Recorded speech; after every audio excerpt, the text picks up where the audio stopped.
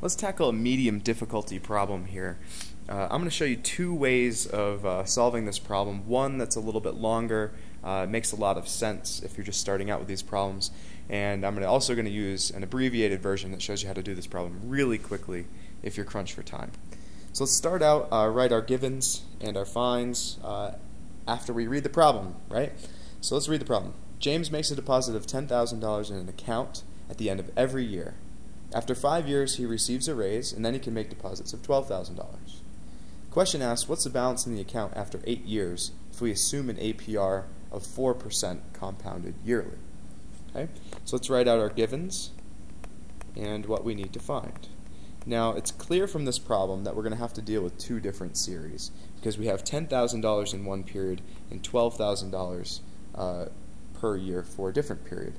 So let's start out and write A1 is equal to $10,000. That's our first series of payments.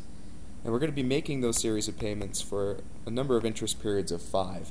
And remember, this is in per year, this is in years, and we're given an interest rate I of 4% APR, which is in years. So our units are consistent, and that's good. Our second series of payments, A2, is going to be $12,000 per year. Number of years, which is the number of interest periods, is going to be 3 years because we're looking for our balance after 8 years, so 8 minus 5 is 3. And our interest rate is constant at 4% APR. Again, we have consistent units, and that's good. And our find in this case is F. I'm going to write at year 8 just to be consistent. So let's draw out the cash flow diagram. That's going to be very helpful for us in this problem. Okay, we're going to start out at time 0, and we're going to make a series of regular investments. Draw our line here. We're going to make a series of regular investments for 5 years, 2, 3, 4, and 5. We're going to make a regular series for the next 3 years of a greater amount, 12,000, and let's label this, okay, where we have two series. A1 is equal to 10,000 and A2 is equal to 12,000. If we draw our cash flow diagram relatively clearly, we can see by the length of the arrows that we have two different series. And remember to include F here. That's what we're concerned with, is what's this amount, F. And we'll label this 0, 1, 2, 3, 4, 5, 6, 7, and 8 years. Point of view, let's just call this point of view James. James is the investor. Alright? You can see from this cash flow diagram that we're going to have to break this up into two different sets. We have this initial investment for 5 years, which is going to result in some balance that we're going to carry forward to year 8. But then from years 6, 7, and 8, we make different series of payments, which is going to result in a different future value. So we need to break this problem up, and I'm going to show you how to do that. Let's start out by dealing with just the first 5 years. And rather than draw out another cash flow diagram, just to keep this short, I'm just going to write out the factor formula for you. So F is equal to A, because we're dealing with a regular series of payments, multiplied by the F/A factor, 4% here, and we're talking about the first 5-year period. We're going to say it's $10,000 multiplied by the F/A factor, 4% in 5 years. So let's go to the table. I've got it open to 4% already.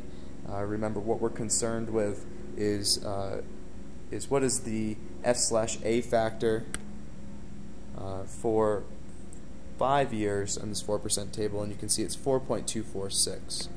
So we're going to multiply that by 4.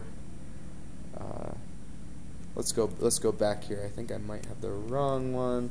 We're going to go to the interest tables. 4%. We're looking for 5 years. There, I almost pulled the wrong one. We're looking for we need to put in 5.416. Almost made an error. And that's going to give us $54,160. Okay? Now remember, that's the balance in year 5. that amount of money is going to stay in the account, so we need to make sure that it earns interest for the next 3 years while we deal with this second series. Okay. Now the second series, I'm going to draw the cash flow diagram for you because I think that will help. We're going to start in time 0. Remember, we're going to take the balance of the account, this $54,000. We're going to keep it in there, and then we're going to add to it the series of 3 investments. Let's redraw that line. We have a series of 3 investments. That's period 1, period 2, period 3. We're looking for the future value F. And let's label this. This is $54,160, and A here for these is going to equal $12,000 per year. Now it's clear from this cash flow diagram that we have to use 2 different factors to solve. We have a principal investment that we need to carry forward and find the future value of. We also have a series of investments that we need to find the future value of. So what we're going to do is we're just going to write out F is equal to P, this initial investment, and we're going to use the F/P. Remember, we're at 4%, and this time we're dealing with 3 years. And then we're going to add it to the series A, F/A, to the 4%, and that also is for a period of 3 years. So to solve, 54,160 multiplied by F/P, remember, 4 and 3, and so F/P for 3 years at a 4% is this right here, 1.125. 1.125. We're going to add our series of payments, 12,000, and we're looking for the F/A factor at 3 years. Now the F/A factor is 3.122. 3.122, and that gives us 98,394, and that's the answer. Now let's look and see if that makes sense. Sure, it does, right? For 5 years, we're making $10,000 investments. For the next 3 years, $12,000 investments. We're carrying forward an interest rate of 4%. We're in the ballpark. Now I'm going to show you really quickly here how you can do this all in one step. Right? Now, if you're starting to get savvy with these problems, you can look at this initial cash flow diagram and you can see, all right, I have this one series of investments here for the first 5 years, and I know I'm going to result in some value here that I'm going to have to carry forward to year 8, and then I have this other series here of $12,000. What we can do with this is we can just say F is equal to this A1, our first series, multiplied by the F/A factor, 4% and 5 years.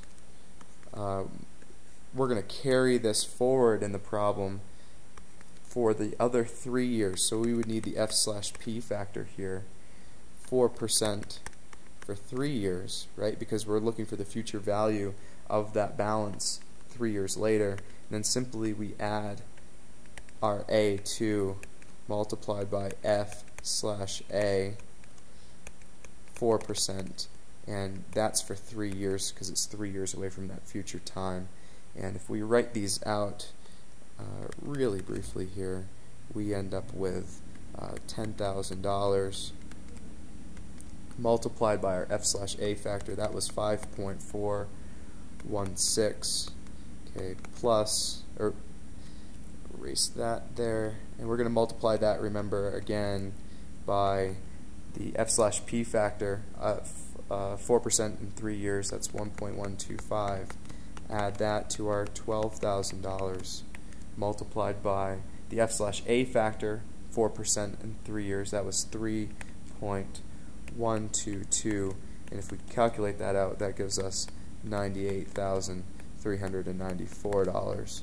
And that's just a quicker way to do the problem if we understand how we're going to break the problem up into these 2 units and that we have to carry that balance forward.